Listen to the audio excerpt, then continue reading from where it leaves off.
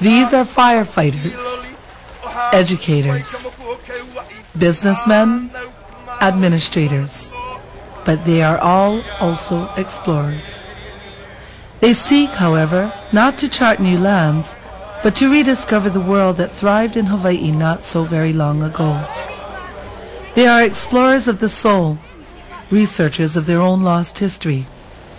Their vessel is a canoe, Hawai'i Loa, the most ambitious undertaking of the Polynesian Voyaging Society.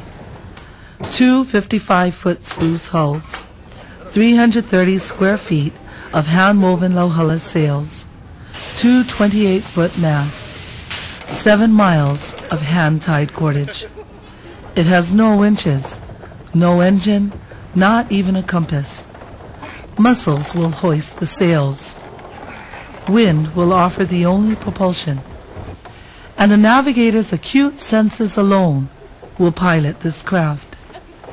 Yet in 1995, this vessel will sail some 2,000 miles to the Marquesas Islands. These are the people who will make that voyage a reality.